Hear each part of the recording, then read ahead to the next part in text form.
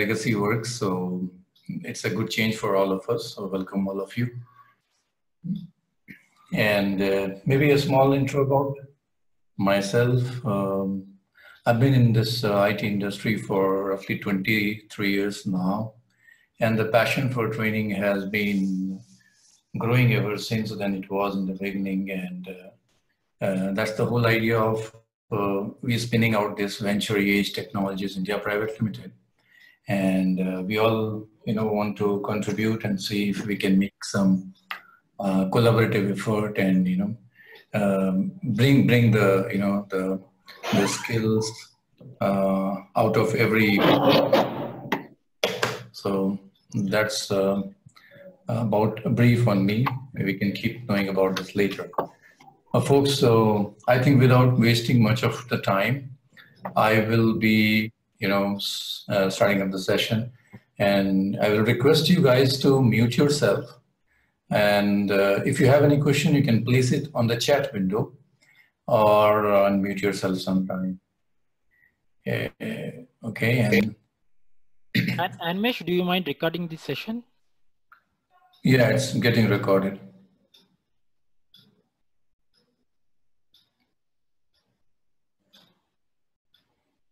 And I'm sure, I will have something for the plate for you guys. So, all right, I've been in this. Let's get started for today's topic. Modern C++ is something which is more in limelight, and I think if you look around the products which you have been building, there has been a huge back-end-based processing from C++ perspective. So if you look at the legacy C++ programs and design, which we call it as the programs for 98 and before, and if you can look at the code after 2011, there has been a serious adaptation of the changes. So modernization was a need, and C++ has adapted that to its best level. So I think people can mute themselves. Getting disturbed here. Who's that? Mubarak, can you look into muting yourself? Take an admin for them to it. Yeah, thanks. Yeah. So the whole idea is, to also understand the way, most of the companies are working. Majority, when you look at a C program, C++ is an instant inheritance. In 1991, I think there was one kind of a modernization it did when it was seeing Java coming out. And it was in 1984, while ANSI was being, standardized, you had C++ coming up at that time, So there are two important timelines where, Strostrup was very, open to the adaptation and modernization. And it was quite a vacuum after 1998. So most of the time we were looking at writing a C++ style code in C and getting the job done for monolithic architecture. And I think somebody is not muting himself. Yeah.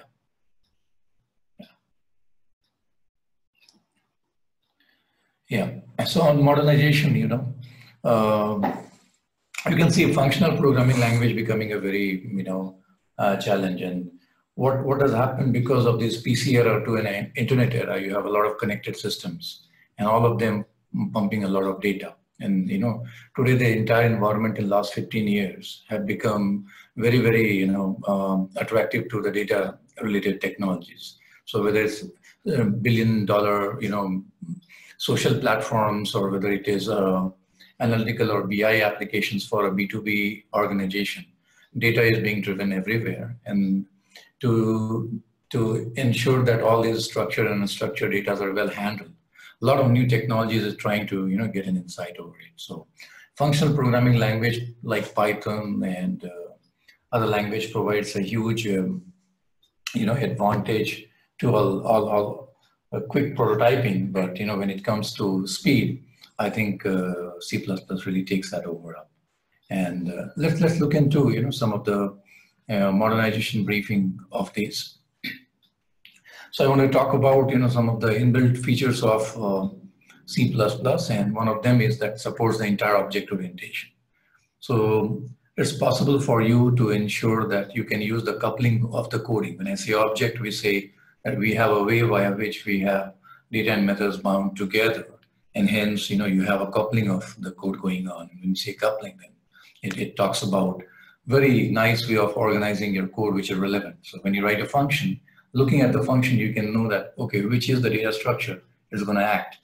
So in C, we used to have a set of function pointer, and then function pointer was wrapped around with, say, you could think of wrapping around with function pointer and data together, and then calling as an interface to talk. So that was a manual way of you representing an object. So something which is inbuilt. Very possibly you can know that C is a very strong type check language, and there are various way functions are supported. In fact, now we have lambdas also supported, which talks about anonymous function, allows us a different way of callback mechanism for a lot of algorithms. So that's a very catchy thing. It's a good competition to get in with other functional programming language like Scala or Python or any other language. Another thing which you'll notice is C++ supports references. It's a little less powerful than pointers and less vulnerable. I mean, that's the whole idea, that you can be more type safe than being type sorry, I would say, like that. And references is an alias to an existing object, so you always guarantee that that's the object which I'm referring it to. So that's an awesome thing. You can also look at large code bases. The C++, like whether you look at the Google search built on C++. If you look at Facebook, do you know what is the top technology Facebook is using? #1 language. Absolutely, C++. Second highest used language, PHP, and there are bundles of Next. So, what I'm not trying to say is that, you talk about any JP Morgan or any financial company in the background. On the top, you might be hearing blockchain and other stuff, or the background inside you see C++. You talk about any gaming engine outside there, talk about C++. You talk about machine learning stuff and AI building, the platform on the background is C++. In fact, they are opening up applications structure for Python, Java, and others. But when it comes to compile time, hardware-based acceleration to native advantage, C++ stands out. Yeah, it imposes a lot of challenges for learning curve as well.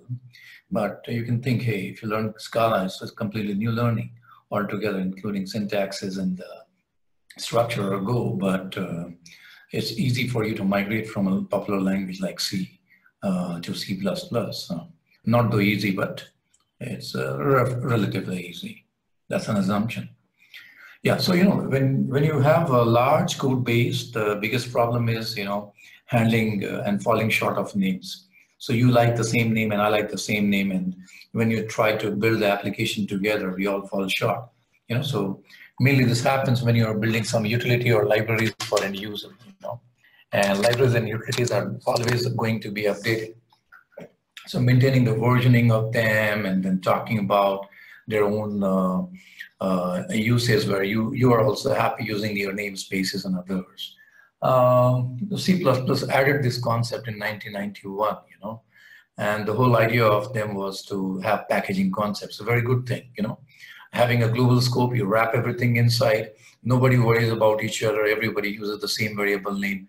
They use a unique packaging name concept and live happily. Very strong feature for large code-based maintenance. I'm going to talk definitely a little bit detail on this. Another jealous language feature in C++ is templates.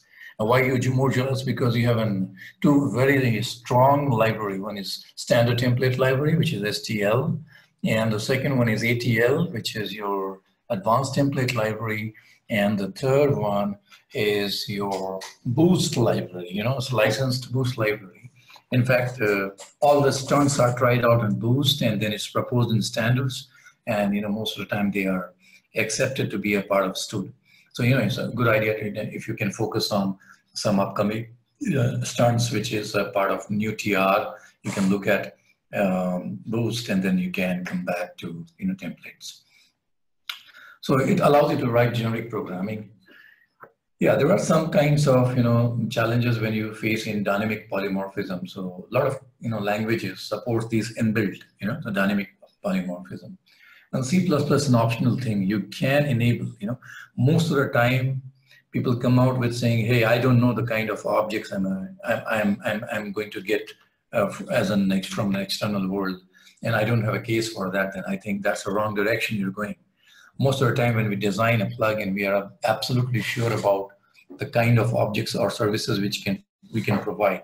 So doing it without an RTTI is an awesome stuff. But otherwise, if you know the types and you know the cases, challenge is how do you get to know at the runtime, you know? So runtime type identification or RTTI is the best way to perform that.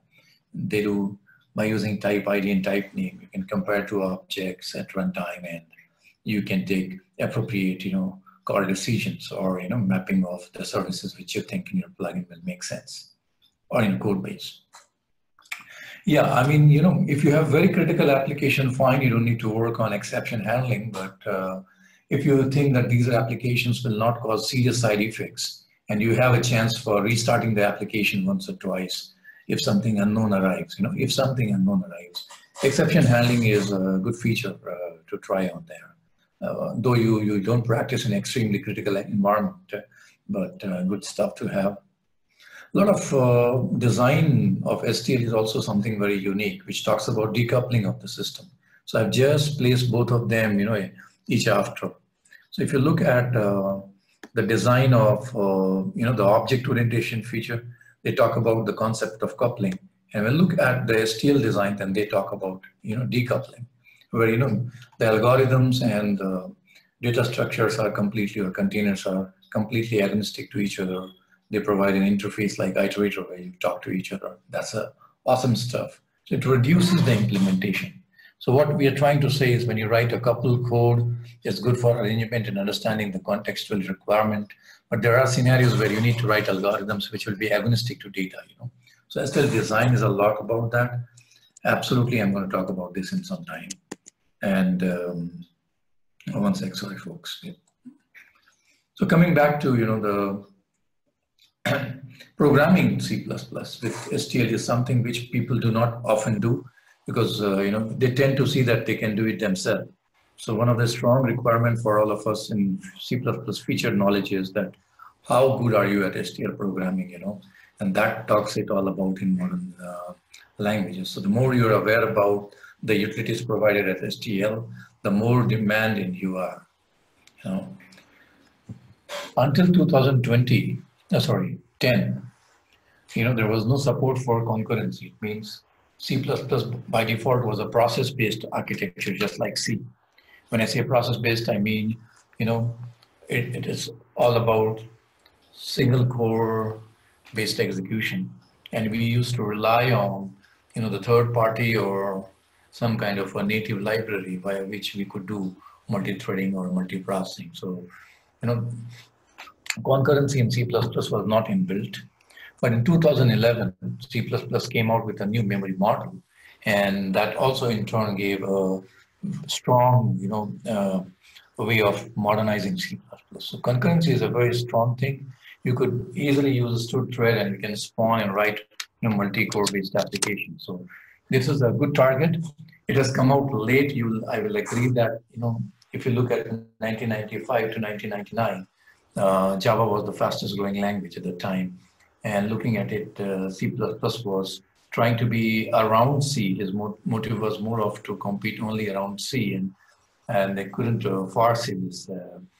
And then, Java took over the world by storm at the time, And understanding the importance of modernization and distributed architecture programming, I think concurrency was a need of an hour. New memory model with a flexible model, I think C++ stands out there. You'll also see that, they have also introduced you something called as memory orders and atomics, which is a fantastic thing to use. Most of the time when you write concurrent codes, you will see that you're stuck in this lock-based programming. So most of the time you're busy mutexing lock, unlock, and conditional variable and whatnot. So, we take advantage of RAM, but we introduce the programming problem of blocking. So, having too many spins for a shared memory can cause up a very bad responsive behavior for an application. So, atomics and memory order by which you can write certain instruction without having any sequential disorder. When I say sequential disorder, I mean, in process-oriented language, it's possible for you to guarantee that, there is a sequence of execution which will always take place. But that's not anymore in concurrent programming because, compilers, architecture, and hardware will influence your code to reorder or restructure itself in terms of, in terms of the model. So, atomic and memory order allows you to play a little bit around and ask compiler or hardware to do some stuff in a very specific way. So very good for hardware designers. So if you look at Broadcom, Intel, Texas, ARM, they're heavily building their design simulation on C++, All the work which they do it in C++. And then they have a design testing. Once it works out, they model it on a QEMU, and then once the QEMU is all out, then they give you an actual fab. So, what happens is while the parallel development is going on, even applications are being tested. So while the hardware comes out, it is almost your rapid prototyping is already done, without you having a hardware to have with you. So, hardware engineers use this concurrent memory model and atomics to a larger extent. Again, in modern C++, you'll find Lambda to be very useful, though I will not be able to cover all of them today. It's one of the very nice features where you can write nested functions within a particular context. In 2020, you will be finding a new concept called as containerization or co-modules coming up, and you write nice models where each modules can be imported from each other without having you to include this header and other stuff. And something very new which you'll find is type inference, which helps you out in connecting the code. So, there are scenarios where you cannot pre-decide the particular type of data. Usually when you use templates, there are certain expression which needs to be resolved, at the time of compilation, and then only you can decide the type. So usually you work on something like, const expressions, and also, talking about, hello, yeah, I think there is some disturbance. Yeah, so I was talking about type inference where, you cannot decide the type on your own, rather you need to delay the type handling, and type inference works there. So it's a nice feature to have. Also, C++ comes out with a concept where, you can reuse your temporaries. So there's a concept called as rval or move construct by using this. Some use cases like perfect forwarding, having one interface which can work for all the possible type passing, and having influenced the, compilers to ensure that, the entire expression is evaluated at compile time, So const expr is a breathtaking and only the feature in C++ right now, which can guarantee that certain expressions can be evaluated with its final value at compile time. Of course, it will have a build time abuse. What I mean by this is that you may take a lot of time to build, but the output will be zero, latency based. So that's something which is really interesting, folks. All right, so by giving an overview of C++, today we are only going to take some quick examples on namespace. I'll give you an overview of how a still design is, and then we'll talk about concurrency in C++. And, without wasting much of your time, I will quickly get into the popularity of namespaces and the way you can make use of namespace. And these are some slides which you can refer about the transitions of the standards. So you can talk about the core features by which we have been changing in your, standard timelines. So this presentation will be available to you after the session, where we can talk about, all the leftover nuances. However, let's talk about a small build. Most of the time, my builds will be on G++ here or Clang. I'm using a Mac, and you can use any of your compilers, and it should be working fine. And let's start with something like a standard way of you writing a program and taking the switch. So let's talk about first writing a specific standard program. And this is the first program which I'm trying to display. I hope everybody can see the screen. Mubarak, can you assert? Mubarak, can you see the screen? Yes, we could able to see the screen. Yes. All right.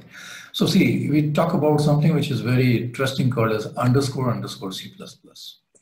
And that talks about a macro which talks about the standard value for every standards. So whenever you compile a program, you use a typical switch via which a certain standards gets recognized. So the moment I say, for example, C++, my file name is standard.c++.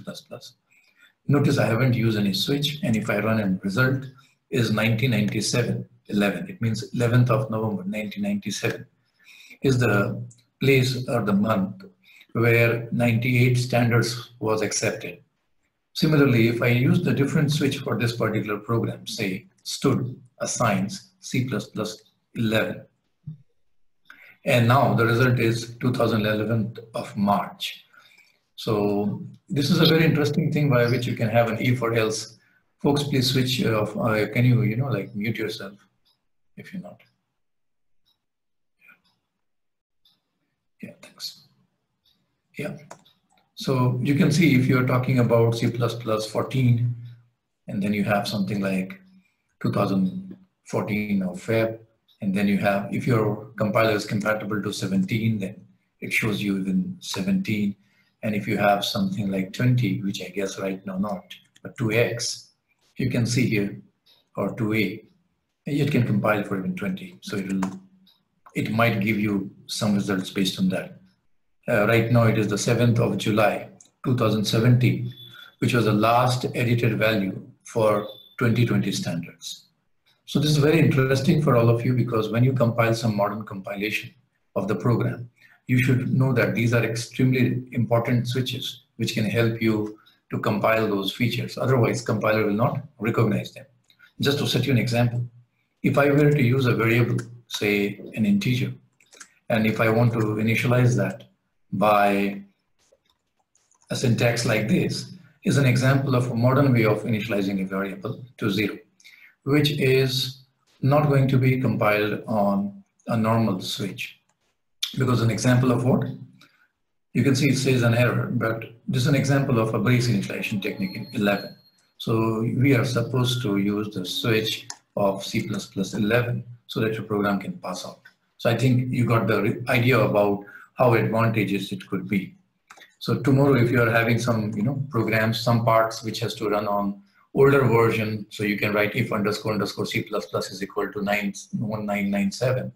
03 and or 11, sorry, or if it is something else, and say, so you can have conditional aspects by which some parts of the program can be modernized and some part can be left at legacy. Unlike if I were old programmer, then classically I will use the initialization technique of assignment, which is an implicit type conversion technique, and that shouldn't be requiring any switch for it to build. Fair enough. Yeah. So you can see even with 11 is fine, but forward compatibility not possible. Yeah. Now the most important thing for today's section is to understand about the namespaces. So I think everybody knows what's a namespace, right?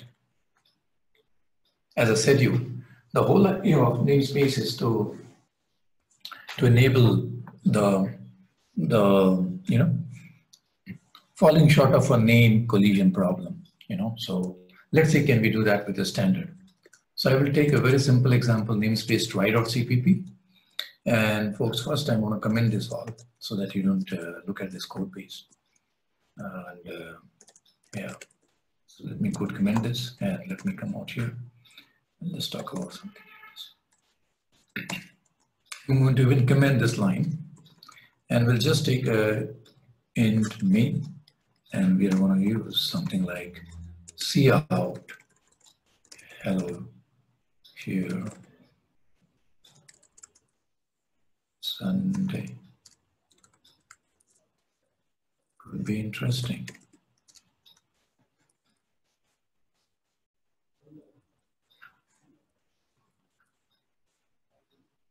Now my question to all of you, will this program compile? Anybody who wants to try this? What do you guys think? Should this compile? So somebody says yes, but now you see the program failing to compile.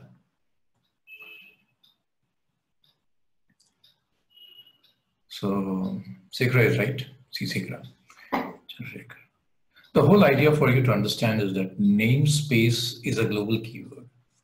And when you say C out, it's an object instance of a IO stream, which is inherited by O stream and I stream and then base class O stream. And then you have a left shift operator, which is an overloaded operator, and takes a string as a parameter, and that's the default way by which a program is being seen. And the problem with compiler, it doesn't know what C out is, because when you put a left shift operator, it thinks like, hey, it is nothing but something like a left shift activity, and I don't know what C out refers to, I cannot resolve this. However, there's something very interesting here. It says, did you mean stood C out? So my question is now, how the hell the compiler can understand and give me a hint about stood C out? How does it know? What happened that he understands stood is there?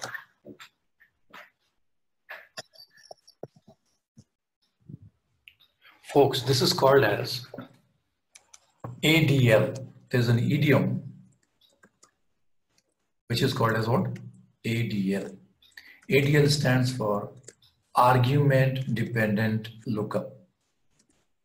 What does it stand for? Argument Dependent Lookup.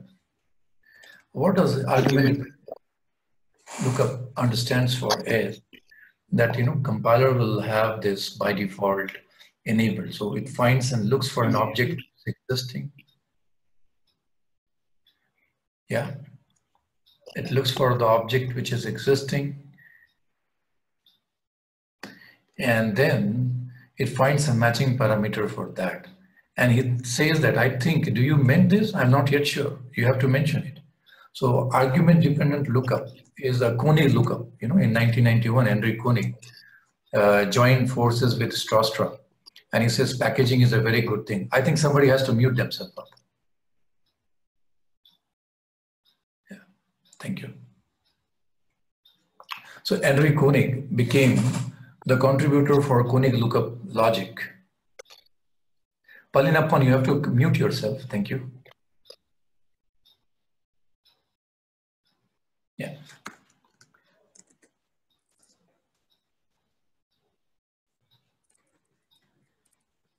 So now what happens is it gives you a hint because it's by default enabled. And now let's say, if I say something like int C out,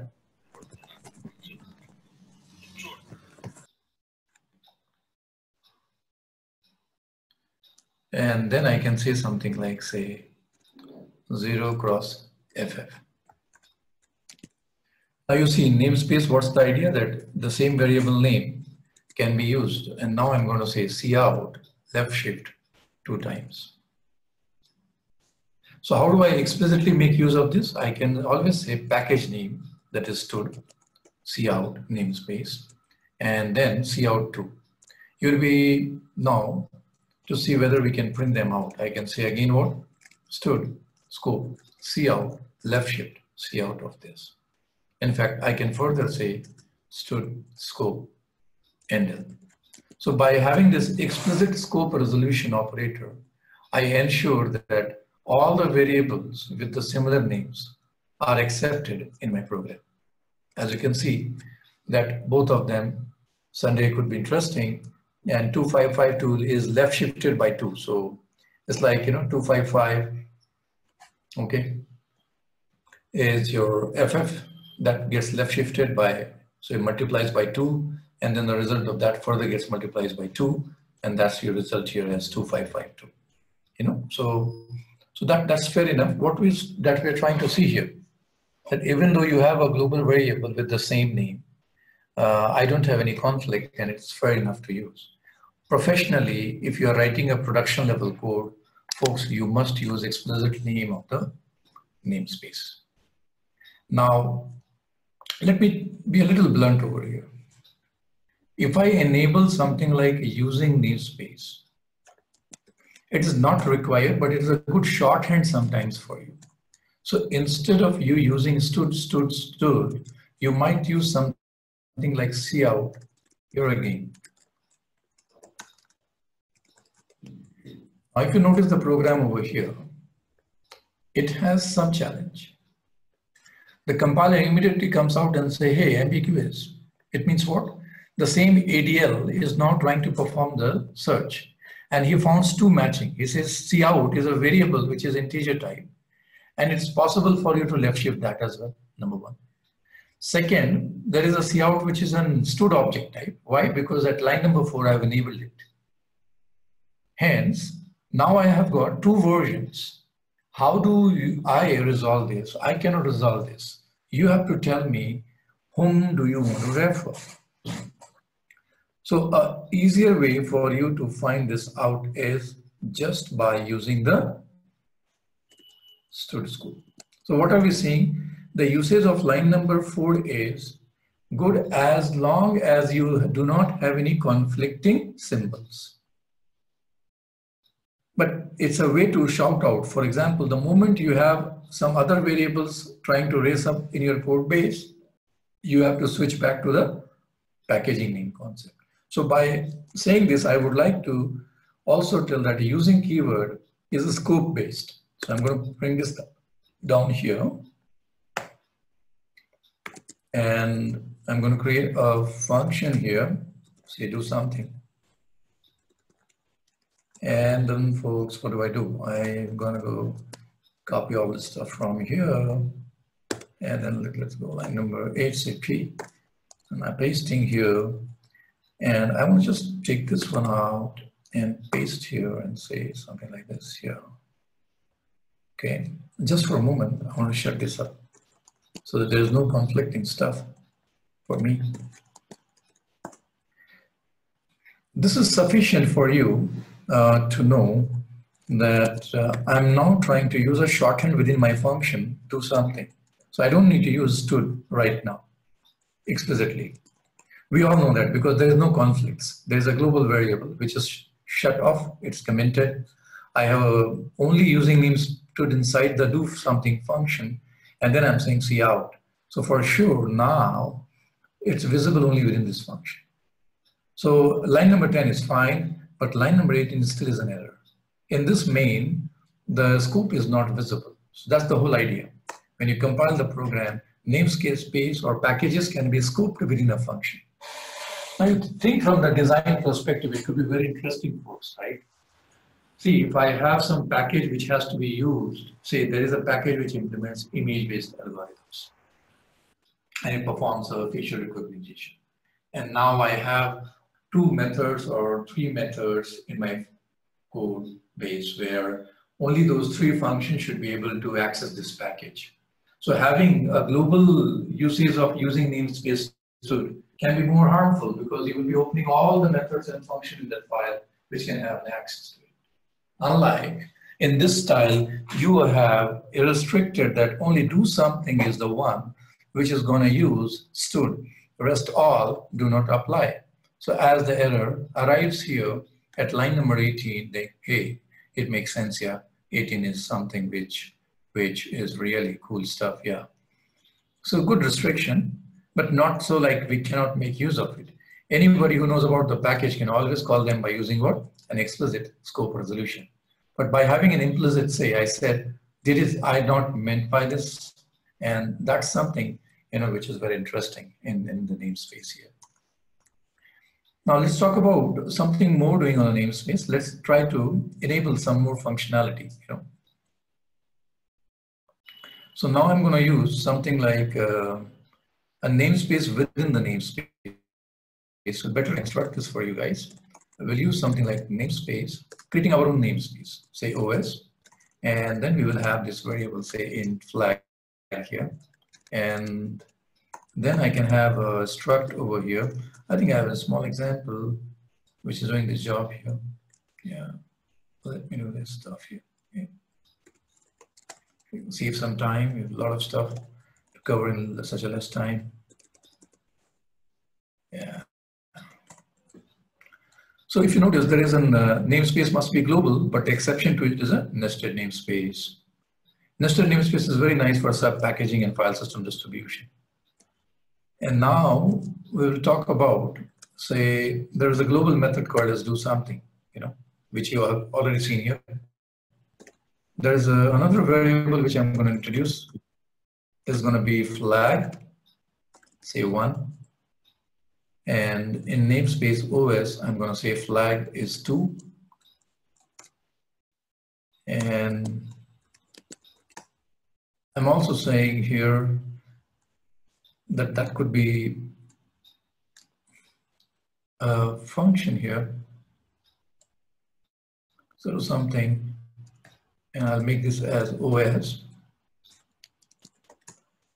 And imagine that if I were to call the global function here,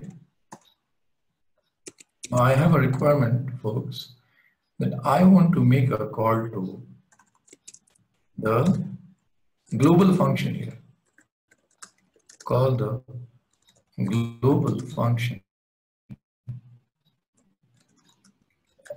That's at line number 6, if you notice.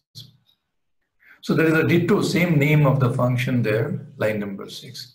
What do you think will happen if I say do something here? Just the name. There's a kind of a recursion. Function will be calling itself, isn't it? Let's try to do that. I will be thinking about, say, OS scope and then do something. That's how I'm going to call. And that should be good for me in my namespace. And let's try this up. Let's say /error out. You can see it becomes crazy. Wily. I mean, that's not what I was looking for. It had a segmentation fault.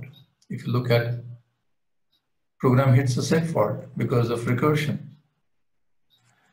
So how do I ensure that I want to call the global forms inside my another global function? That's the place where we use anonymous scope resolution.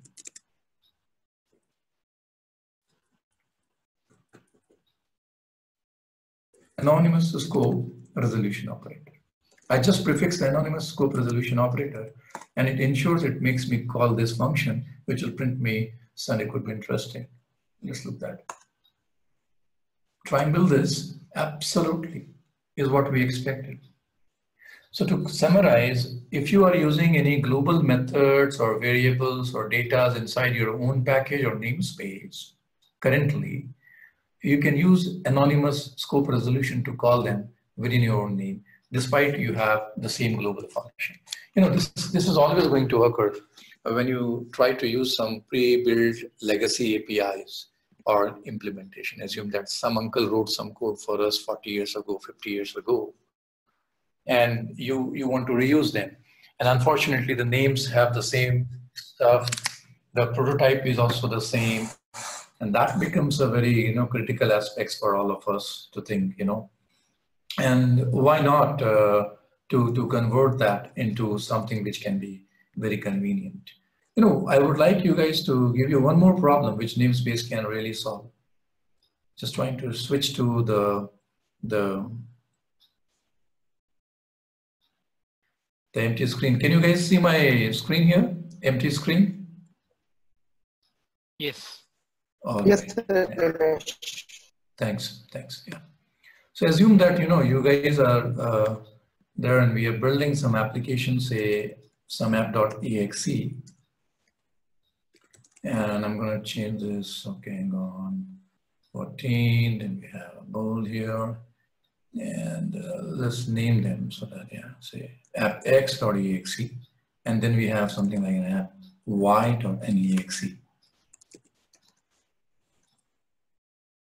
Now, the build from this app.exe uses a runtime. And here also you use a runtime. Now, these runtimes are some libraries. Let's say that, they use some heavy lifting library like musiclibc.so file. And this guys, folks uses a eglibc.so file. Unfortunately, this also has a functionality called as printf.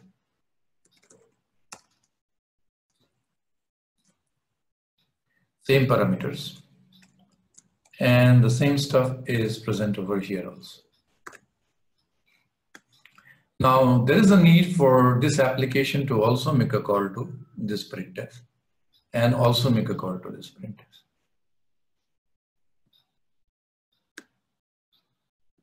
I don't care about this application. I'm talking about application Y as of now. That they are both on the same platform. And we are trying to see that now applications has to talk to each other. SO file means DLL. If you're a Microsoft fan, then we call it as dynamic link library. If you're a Unix fan, then we call it SO, which is shared object in this case. The problem is going to be when you combine these two as a build time, you will have multiple definition error. This cannot be solved. So imagine if I could restructure this kind of a program, or if you start design my programs where we can namespace this, say namespace v2, and this can be a namespace v1. Then it's very easy for these folks to call v1 so printf, and that's about it. Versus I can always say v2 scope printf. This really solves. So I think that's a wonderful stuff.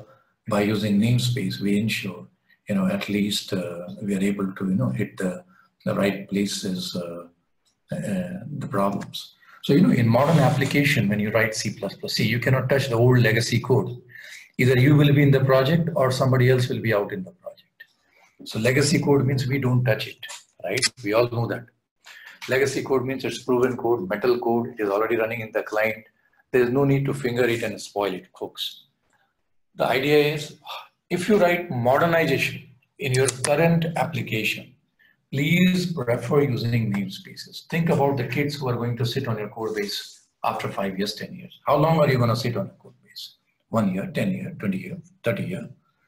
Somewhere, sometime, somebody else has to take over your code base. And that's the place where you would like to have set a platform right away. By your practice that, packaging concept starts prevailing and becomes easy for everyone to, stay happy, irrespective of the, enlargement in the code space, right? I think that's working wonder in the environment. Okay, let me save this for a while and stop sharing this and get back to the terminal. Yeah. So I hope you guys can see the screen again back. I'm on the terminal. Yeah. Anonymous namespaces are a good one by which you can still call the legacy inside this function. Why? You wanted to build some wrapper on this program, A wrappering concept is something which is really interesting for all of us. And that's the reason why you would like people to intel on this and make use of namespace. I think there's a lot of drop out, drop in. I don't know what's going on, folks. Anyway, let's focus on something which we call it as namespace can also be split across the files. Oh, that's very interesting, I want to show you something where, standard namespaces are placed. Let me take you to something like a vector or some stuff like that, yeah. So I'm going to take one library. Not this one, not this one. Something which you can directly have a look at, or maybe a stream. Yeah, so I'll skip boost, I'll get into x86, yeah. Okay, no, I don't need boost.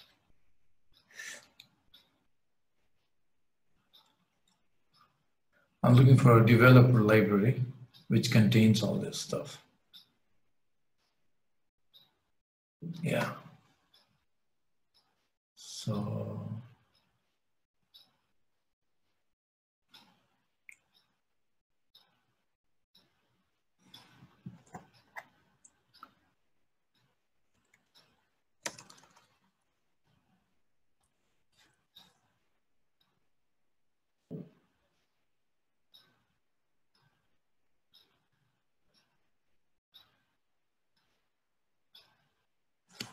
yeah, I am almost to the command line tools SDK.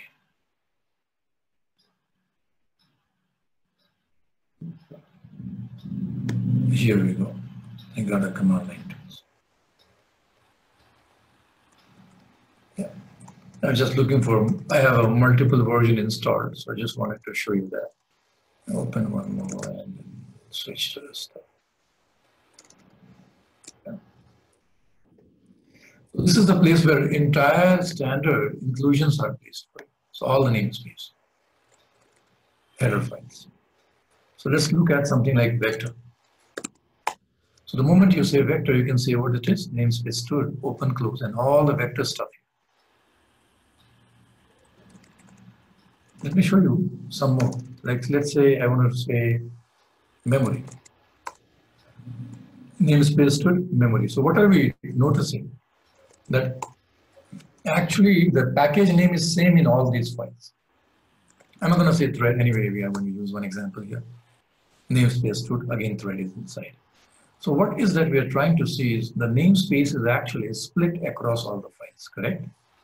So if you have very large package management to be done, it's always good that you put it inside across the files and maintain the usage of it, So I have one example to demonstrate that how you can, package it out yourself in a file system structure, and you can restrict or access certain parts of the implementation as and when required.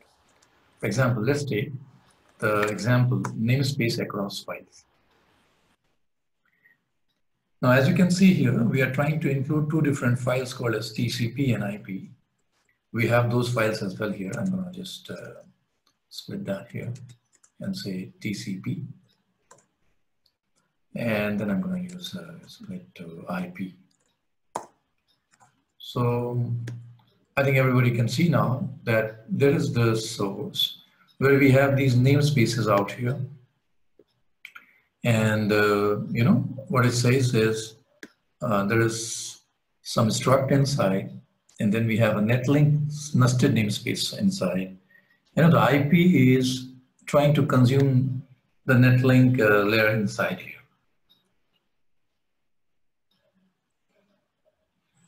As you can see here, the idea is stood cout netlink scope ICMP, something like that. So think somebody working on a control layer, somebody working on a network layer or IP layer, and we want to only test on one of the side. So what we can do here is we can just comment one of the header here. So what I do is I'll just comment the TCP for a moment, okay? And I'll say just use the. And now I'm going to build this program here and test this. How does it behave? Let's see. So I'm going to say G++, the file name 6 name square. As you can see directly, the error arrives. It says TCP header is unknown to me. And that's fair enough because I didn't include a TCP. See, this is what happens when you do not include a vector and you want to use a vector. It just clips, okay? Just let me show you this. If I want to say something like a vector of int v, and I want my compiler to hear about it. What does it say? Hey, I don't know who is this vector. Okay. Second, he doesn't even know about the initialization technique, 11, switch. So it's also cribbing the syntax, right? As you can see, it's not known to him. The compile time builds are actually denying it. So the moment I enable this TCP inclusion, you can see TCP and IP stuff both getting resolved. Now netlink is something which is giving us an error. The reason is order in which the packages are designed. If you notice, when I say TCP, TCP is being included first and then is IP. So it is inlined. And the definition of netlink is much after the function call f is there. Compiler has detected it at compile time. So what it says is, be very careful when you have to run these programs. Ordering really matters. So the moment you expose your namespaces and sub packages inside, namespace ordering really matters a lot. That's the take on it. So you need to understand the dependency, That's the reason why most of the developers sit along with the build team to understand the build hierarchy structure. Usually we don't sit, actually. Nobody has time to look after. Everybody is busy fixing the bug by saying GDB file name, core file, enter, and keep moving around. But the actual fact is that having a very true knowledge of how my packaging distribution takes place is core for me in my design. So my coding structure is heavily dependent on that. So folks, that's all about the brief on namespaces on these lines of scattered files. I also have one more concept called as, version maintenance of that. So I just want to explain you that as well. Namespace try CPP. So you can easily maintain various versions of the system, Now the problem here is everything you want to have an access to, you have to keep saying OS is scope, and then you say RTOS, scope, and then you want to say RT_ priority, something like this.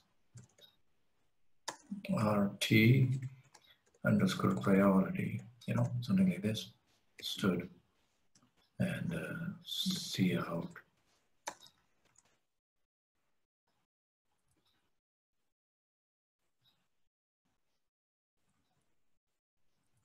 I don't want to print this message, so I'm just reusing this decoration.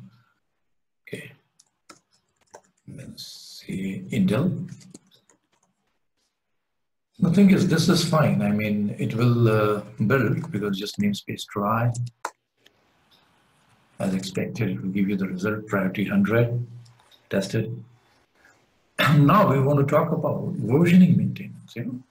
The packages keep changing very often, and you need to have a way to maintain it. So assume that we have OS. I'll give you some very nice, fancy names over here. Let's take some TI underscore Intel underscore Juni underscore Cisco have joined together for a package utility, and we'll say that this is something like say V1 version 1,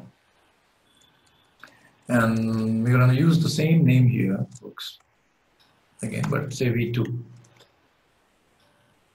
Now what I'm going to do is I'm going to say this is version 1 or 2, and maybe I don't need to even type that remains version 1, but maybe just for decoration, version 1 as well. Now if this is 1, everywhere tomorrow if you have a program and you want to change this OS from do something to manually, what we need to do? We need to say TI underscore something, and then manually keep looking everywhere wherever OS is, keep changing them with TI. I mean, this is very irritating. Suppose if you have 10 or 5 versions of the library and you have to keep testing the application across, it will be like crazy going out there, right? So what do? Actually, we use an aliasing concept, folks. What does it mean? Is I don't use this logic at all. Rather, we use something like hash if def, say v1, then you're going to say namespace. I create an alias, say current version.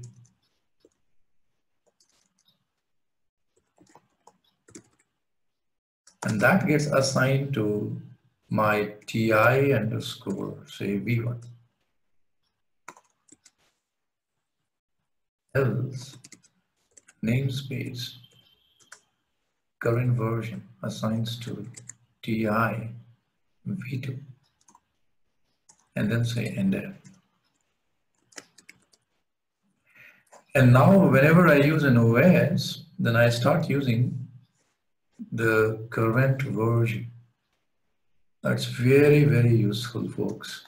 By just saying this, current version, you don't need to change the entire code, rather just package naming. So if I build, by default, I haven't defined v1. So what should be the result? v2. As you can see, the result says it's v2. Now, if I wanted to try a V1, I can give a build switch, say this D V1. And now my build is what? Notice, V1, awesome. So you can keep playing with testing your application across version without having to undergo the entire, changes in the code basis. Here it might look very tricky and trivial because we are just working for a replacement for once or twice. So you can say that, hey, I don't mind typing. But the moment you get into your real code basis, you know how weird it becomes, So batting for aliasing of namespace, which is a very interesting aspect of packaging versioning system. So that's roughly about namespace. I am sure that you guys got some brief overview about namespace. And if you have any questions, remember that it's a compile time activity, so there is no penalty at runtime or something. Everything gets decided before an object file is created. Fair enough to include them all, right? So if you have any questions, you can keep placing on the chat window. Otherwise, we'll get to the next concept, okay? That's the design of STL. Ready for it?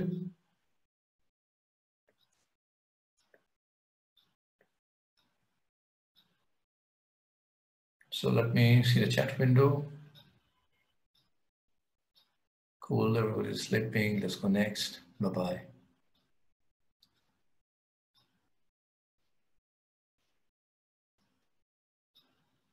All right. So you understood, just to summarize, that it's the Koenig lookup which has added this kind of a magic by which the application can interact by looking at a matching parenthesis with a match function call so that it can implicitly decide about it.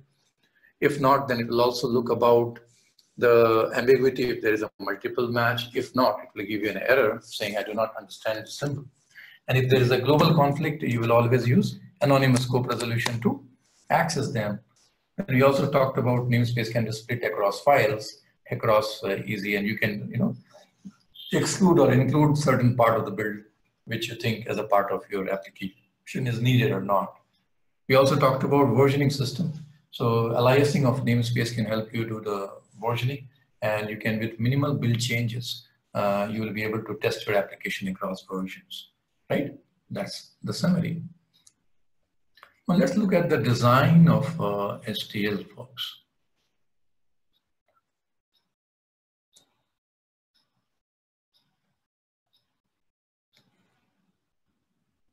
So you guys can look into my GNOME. I think we covered almost all of them. Yep.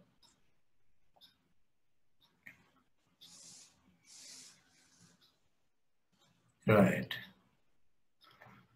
So design of STL is, I just want to give you a small overview about the design by taking one or two examples of the design feature and show you how advantageous it is to consume them, So my focus here in this topic is going to be for all of you that, start consuming STL rather than thinking about you writing and designing something and so on. That should be your later goal for sure. If you're writing modern application and you're not using STL very effectively, I think then you aren't counting for modern application development. I have seen top developers from top industry, and they carry 20 years experience, 15 years experience in their academics. Unfortunately, in the project, they are so tied up that nobody cares to get outside and dive the inbuilt features. Had they known, they would have utilized this application in a more advantageous manner, So my batting will be more likely for the consumption of STL and understand the design of it, it really helps. So, yeah, hang on. I would like to see one more thing here.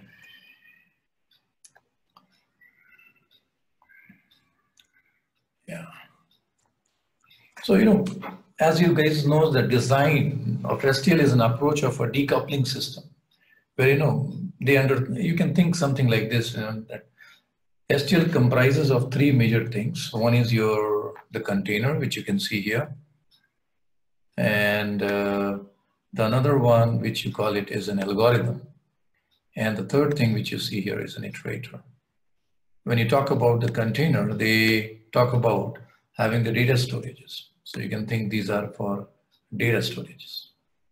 And algorithm are something which will act on the data. And then iterator, which acts as an interface between them. So most of the algorithm will be having the interface as iterator. Now, why this was designed? Why can't we write algorithm for every container? The problem is that if you end up writing algorithms for every container, you have to multiply the implementation, like rewriting the same implementation for map or another map or a set or another set, or even maybe vector or doubly ended queue or forward list or just a doubly linked list like list. I mean, it will be very weird for us to have simply increasing the implementation. So they wanted to go against the object design principle. I just now said that the object design was based on what, folks? The coupling logic, where we want to bring the data and methods together so we can guarantee by looking at this method that, hey, this method or interface was designed for only this kind of data, So it becomes very easy ease of maintenance for my code bases. Extremely large code base take advantage. But if you have a method which is to be agonistic to any particular data structure, that is what we're talking about. So C++ supports 70 algorithms from algorithm structure and 35 from the numeric structure, and that is something which we should be looking at. And to give you that design structure, that iterator is something which binds them together, and they call to each other. And the container talks about binding these data, and they are again agonistic to the algorithm. They can exist with their member function initializers without needing any algorithm. So again, iterator can be used to move across them without using any algorithm. So that's the whole idea in the design. As you can see here, I'm trying to say that algorithms focus not on containers, rather iterators, by which it deals with containers, and also work with templates for any other data types as well. And these are some strong set of core components on its design. And if you're working on STL headers, then these are the minimum headers requirement. Mostly it covers all of them. So here you can see that numerics are the one which is the core for all the numeric related algorithm. They have some 35 odd algorithms. This is something 70 algorithms. So overall, you have 105 algorithms in C++. There are more 23 added variants in this in the newer versions, and 17 will increase further as in standardization, but mainly they are variations. So having a knowledge of this 105 is like a God's gift. You might think Google is a good choice, but when it comes to being productive, if we would like you to know most of the functionality rather than not using it. If you're a C++ developer for 20 years or 10 years or 15 years, and you have not been working on this API, then it's a big question, what are we working on, So an aspiration to know these knowledges helps you to do the job in 15 minutes rather than creating a scope of this for 2 hours or 1 hour. Because most of the time what we do is we go refer Google, then we test that application first, then we bring that same logic inside my actual code base and test it if it is working, and so on. So every time we do this, we are roughly spending some 45 to 1 hour a day, and that's roughly like 6 to 8 hours on a day every time browsing and just capturing them, rather than coming out with this as an experiment and knowing about will only increase the productivity. So all the containers are categorized. There are sequential containers, and vector is a contiguous allocation, but can be inserted only at the end and popped also from end itself. Doubly ended queue as a direction source, it can be added from both ends. Inserting in the beginning or something will be linear. Linked list is fantastic. Inserting anywhere is O of 1 because it's a doubly linked list. There's no contiguity requirement. However, the search is still the same. Forward list link do not have any backlink available, just like singly linked list. This is added from C++ 11. Okay. And if you compare, vector is supposed to be fastest because it is because of contiguous memory allocation. Though on the paper, if you look at, they are all O log n because it's a linear search algorithm. So always it will be O of n, but hardware may give some advantage to vector if they have cache, and cache can always favor cache alignment hits. If you look at the another design, which is associative container, we talk about sorted order. So, if you talk about binary trees, balanced trees are something, an example of sorted trees, and they have O log n performance. So set or multiset, map or multimap are the examples of it. Set does not accept, set and map do not have any duplicates. Set doesn't have any concept of data. The key itself acts like a data. However, map talks like key and a value. So usually a pair which is taken as an input. A pair can be an object, pair can be a normal type which you like, or it can be another container type. And key value is stored as if it is a hatching based concept. So you have a subscript operator or at operator by which you can access and dereference them. Also, we talk about unordered associative containers. This is O of 1. This is a newly encapsulated feature. So unordered set, unordered map, then unordered multi-set and unordered multi-map. They use hash function to store the data. That's the advantage of using the unordered map, because the search penalty is always based on the good hash function. However, there are chances of duplicates, and you may end up becoming O of 1 because you might have collisions and you may store it as a linked list. So at some time, if you have a bad hash function written by you, which is a custom hash function, you might be in trouble. So if you're unsure, I would say you can still go for associative container. Though the search is a little slow, it is deterministic, 100% guarantee, irrespective of the size of n. So that gives you a quick comparison sheet about all the STL design in C++. Folks, it's a very short session, so I might not be able to cover every aspects of it, but giving you one example here will make sense. Mubarak, how much time do I have? Hello? Mubarak? Okay. So I would like to give you guys a quick overview about how this design is. By one example, I think it will give you some fair idea about it. So, yeah. So I'm using an Xcode here so that I can get some hints very quickly and build up a small project for you. I'm going to use a Mac OS Online, CPP, Online STL, free demo. Okay, I don't have it. So I'll just say command line next, online, CPP, demo. Wonderful. As you can see, the code is here, and I'm just gonna actually include demo STL, and I just want to show you something here by saying the user namespace stood, and then we add one more new file, So absolutely here we need to say external void and demo underscore STL. So that's my function, and I'm going to use this in another file. So I'll say here demo STL. All right. And let's write the definition here. So we'll dirty this API just to show you. Main is doing nothing, just calling this function. I'll be writing everything stuff here. Let's include, as you know, including vector is a requirement for us. I'm going to use something called as a map, or maybe I'll use one example map, maybe, and algorithm, and then you can use say functional. So functional.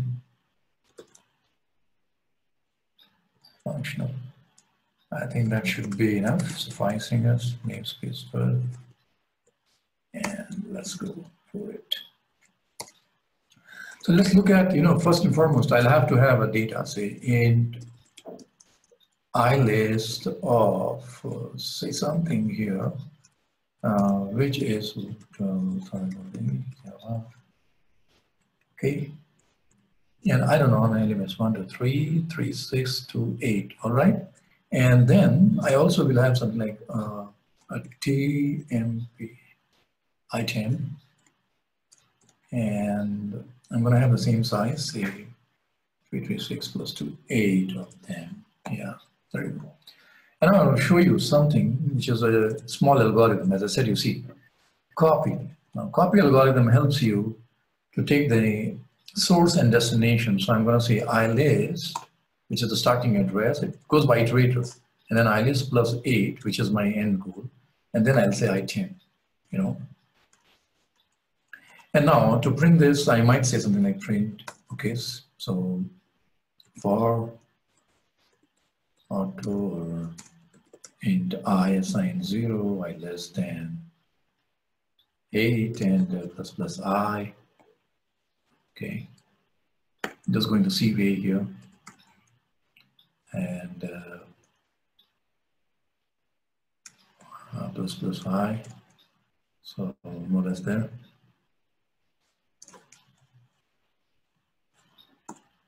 And C out, let's print item of I, and you know, maybe a small comma. Let's decorate this a bit. Yeah, looks nice. And I want to also use C out array less than 10. Let's start this, something like this. This is what we are looking for. And it's cribbing because of one of the very interesting key. Favorite header file is missing, folks. So its IL stream is not there. My assistant in the editor is not happy about it. So suddenly is smiling, giving me a succeed message. There you go. Come on, show me this up. Can you guys see this on the screen? We got all the array copied in 10. Right enough. Nice. However, if I wanted to perform this for a vector, how do I do that? Say vector int, and I can say VA, and again the same stuff here. I can go with something. So I'm just trying to shade this, and yeah, and now I can say something like VB or just here. I can also have another vector, say int, say VB. And maybe VB will take va.size because I need the memory. Otherwise, I need to use some other API like back insert or something that helps me. And then I use again a std copy.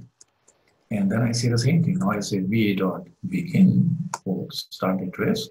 So easy out there, va.end. And then you say the VB, which is my temporary now, dot begin.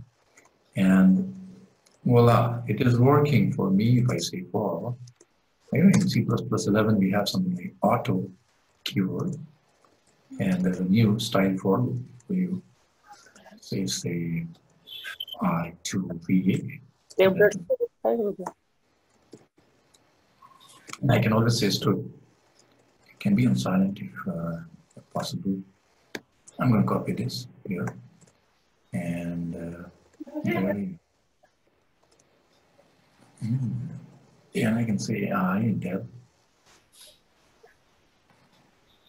and no, and del, I just wanted to give something like this, and say again closing this stuff, and yeah,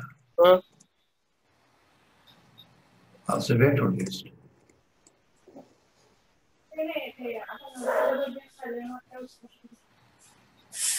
So there's somebody on not on silent. Sagar, can you mute yourself? It's not good. Thank you.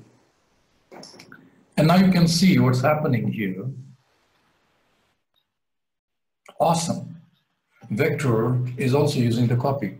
So can we understand about the agnostic of data? What did I say? The algorithm's design is something where it doesn't care about who are you, whether you are a plain odd integer, whether it is you or a vector or your map. I really don't care. Just copy. Now, there are a lot of things which we can think of. Not only the data type matters here. I mean, tomorrow you can say something like, hey, let's have one more vector and say, so the string takes inside, and I say SA, which again says something like 1 and then 2 and then 3, and just bug things up. See, these all the syntaxes are 11 syntaxes, because otherwise you have to keep saying push back, push back, push back. And so you may not work on that. I'm just taking an example here, shorten our demo time. And let's say an SB.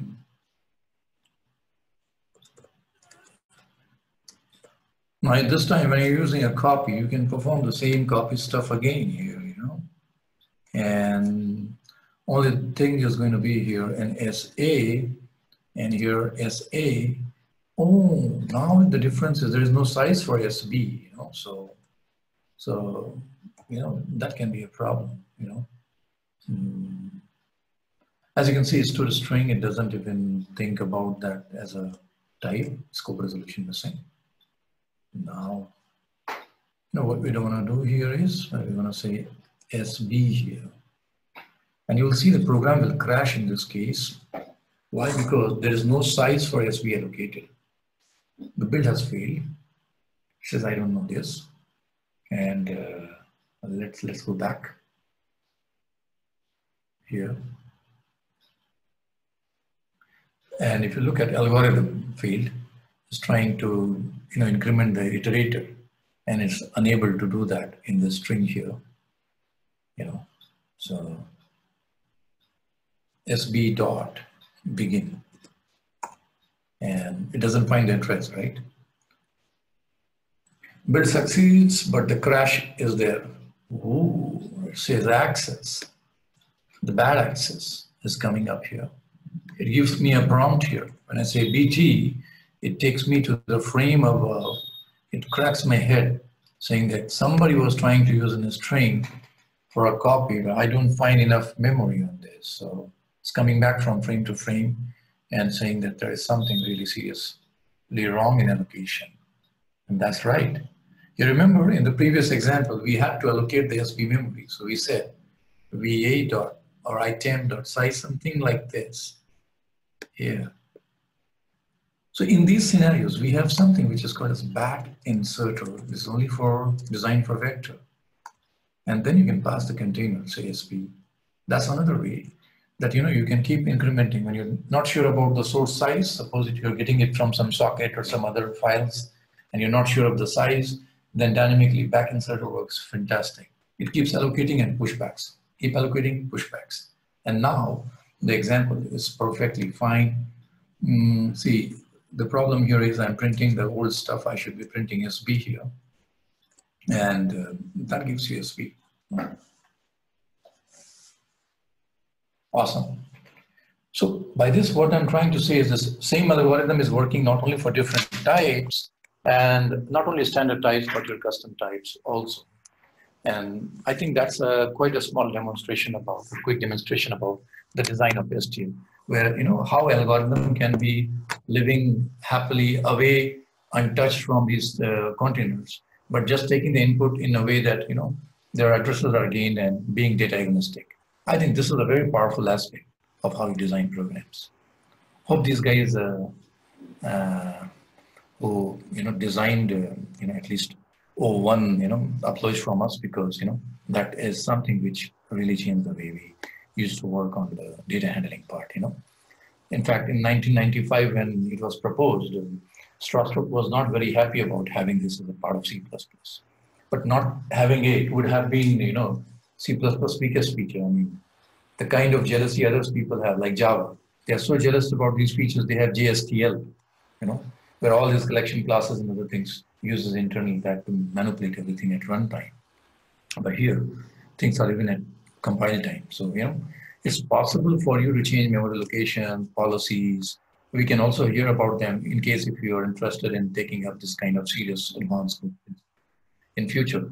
Then we can also talk about, how custom allocator works, how strategy works for this, how you can change the implicit parameters, how you can pass custom allocator techniques, and so on and so on.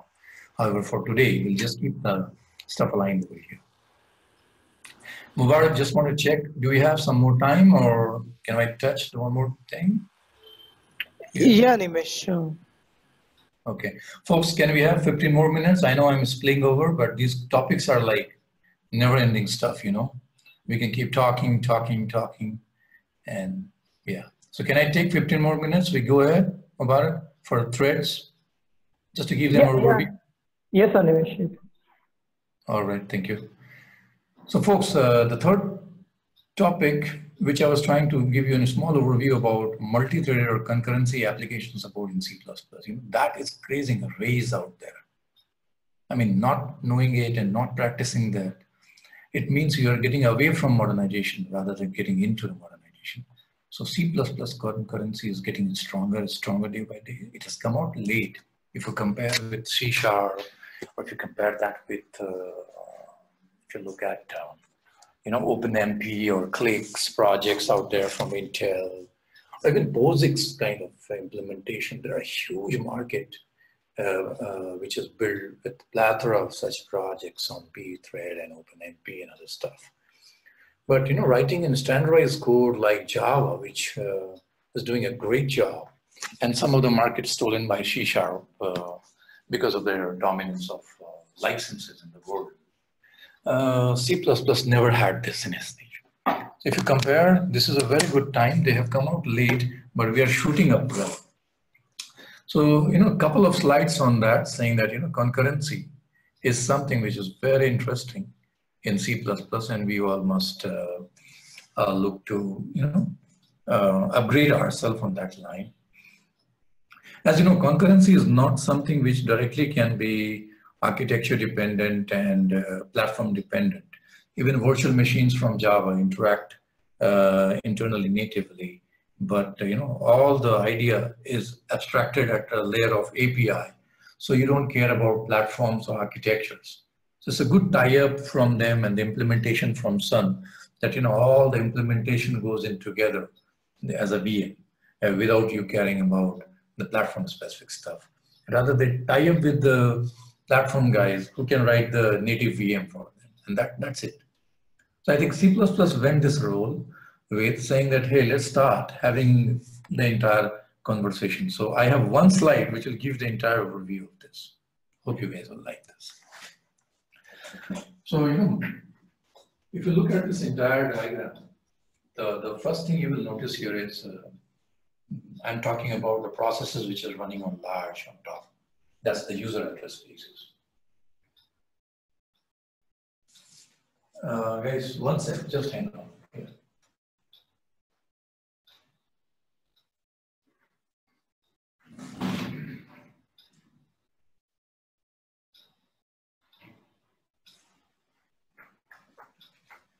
So if you look at, the processes we are talking about here, the idea of you writing applications which is going to be agnostic of architecture. So if you look at a uniprocessor architecture, it means, you have one CPU and one RAM here. They are trying to interact. This is the legacy ages.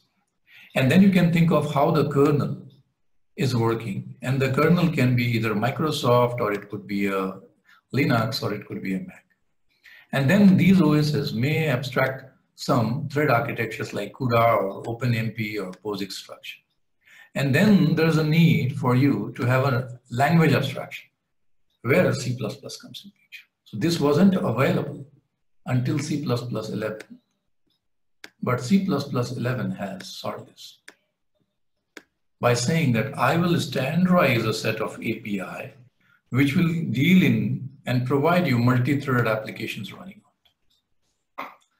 Traditionally, what happens is all the programs which runs, they either run on this kind of environment, which is a multi-processing environment. Multi-processing environment in the sense, every process has its own address spaces. The advantage of running a multi-processing environment or achieving concurrency, the whole idea is the same. Again, these processes will fork itself on a machine, and they will go and sit on the different architectures like UMA, Uniform Memory Architecture, or non-uniform memory architecture. Only the difference is here you have a shared RAM across all the CPUs, and timing is almost same. But here you have multiple nodes under which you interact on the hardware. So having multiple nodes, it leaves you unpredicted physical time of access to the architecture. And that's but there are techniques by which you can optimize them by moving the pages from one node to another. Node here means RAM. So if I look at a very high overview of this, that processes run, and they also multiprocessing can also be used for this, concurrency and also multi-threaded application. The difference is multi-threaded application is having a shared virtual address space. It means they are a part of a single exe. Okay.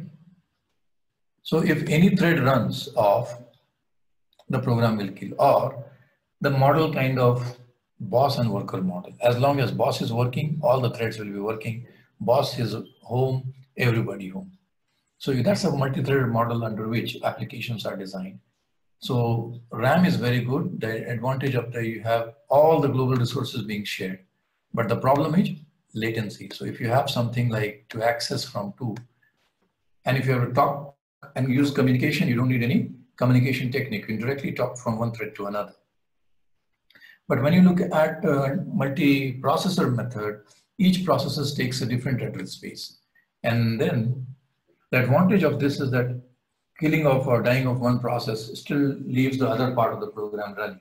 So that's a good thing. But the idea is the RAM consumption. Say if on a 32-bit machine, a process is trying to achieve 4 GB of memory, then if you have 5 processes, it is possible at some point of time, all the 5 may demand 4 GB. So roughly requiring a vertical RAM size for, right, 20 GB. Unlike, irrespective of the number of tasks or thread increases in a shared address space, the memory requirement is always going to be 4 GB. It's very memory sensitive, and because of sharing, you will have blocking problems. So what C++ is opening up is saying you don't care about POSIX or OpenMP or CUDA or which Linux and Mac will be doing. I will be tying up with the standard suppliers. They will provide me the native control, and you guys can keep working on this application. So just to give you an example of how threads can be designed and can be worked, it's very easy to create threads on C++. I'll just add one small example here. You just include something like a thread, and everything remains the same. I'm just going to code comment this, folks. And yeah. And then we say, I'll use the same function so that I don't need to rewrite this. The simplest way to write a thread would be like, say, I have a function, say, calc, and it performs simple cout, and I'll just say pretty function. There's a nice debugging API called as pretty function. It shows you from where you are, So that's the thing. And how do I call this thread? I would say std thread, say T, and I make a call to calc. That's my function name. And to ensure that the main is also working, I would say, can somebody mute themselves? Who's this? Yeah, thanks. Readme, mute yourself. Yeah, thanks. Yeah. So I would say something like std cout in main, and then I'll have while one. Yeah, do nothing, spin here. This is good enough to see the message out there. As you can see, in main, and then you have void calc. While is the function name, pretty function prints the name from where you come from. Suppose if I had a struct or a class, say demo, and here is where I had one function, say sum, and I wanted to have string cout, and then I'll say underscore play function in there. Now, if I want this function to be a part of my thread creation, then I could also do that by saying stud. So first I create an object of demo, say odemo, and then I say another thread, say stud thread, and then I would say TB in this case. Sorry guys, not using very formal names. And then I want to use the address of this function, so I would say demo scope and the function name, which is sum. And then I can also say the address of odemo. And of course, in this case, when we build this program, I might see, you can see Kelsey, you can see, demo sum being printed in main. So that's how you can route.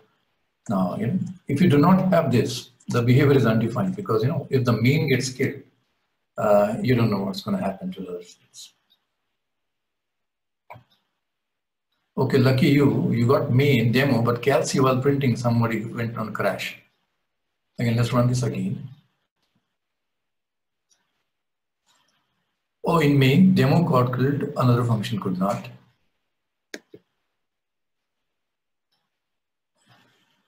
Oh, luckily it's working, but still not.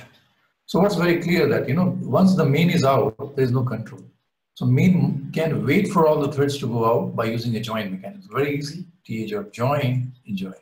tv.join, enjoy. Now, both the threads will be watched for its completion before it finishes.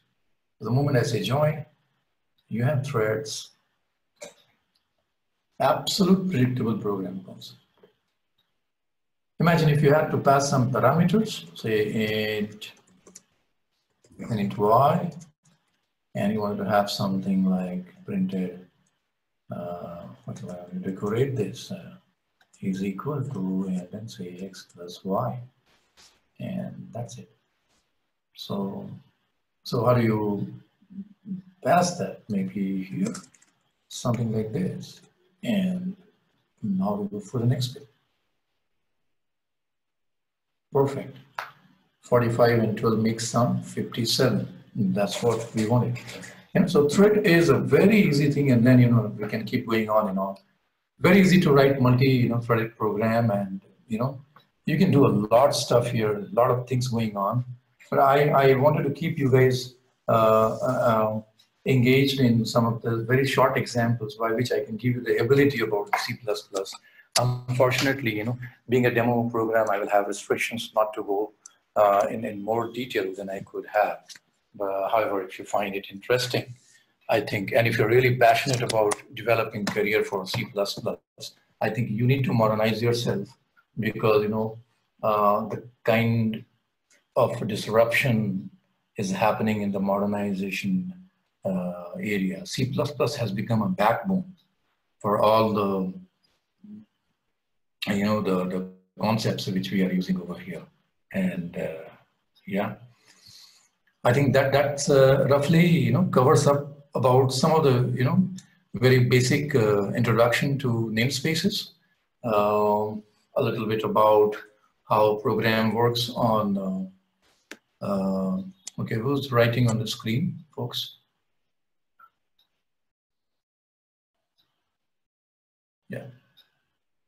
So I think that will bring it to the end of my presentation. I hope you have got some insight about some overview about the design of STL, namespaces in particular, and then also about the design of threads and the supporting. Okay. So now I'll open up the questions for all of you. You can chat or you can unmute yourself, ask question, and I can take it up. Mubarak, would you moderate me?